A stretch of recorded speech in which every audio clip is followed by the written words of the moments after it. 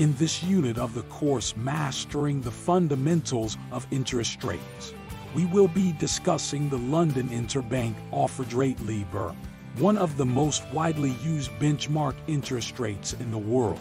LIBOR is the average interest rate at which leading banks can borrow unsecured funds from other banks in the London interbank market.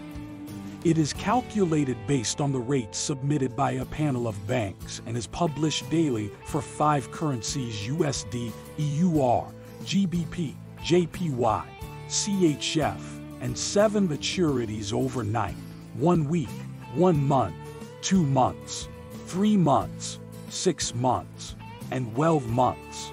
LIBOR is used as a benchmark interest rate for a wide range of financial products and contracts, including mortgages, student loans, credit cards, and interest rate derivatives.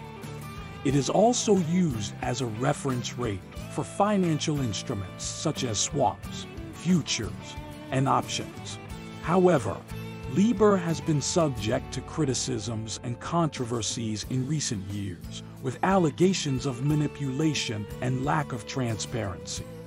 As a result, there have been efforts to phase out the use of LIBOR and replace it with more robust and reliable benchmark interest rates, such as the Secured Overnight Financing Rate (SOFR) in the United States. It is important to note that the discontinuation of LIBOR is happening gradually, and it is expected to continue to be used for some time. However, it is important for market participants to be aware of the ongoing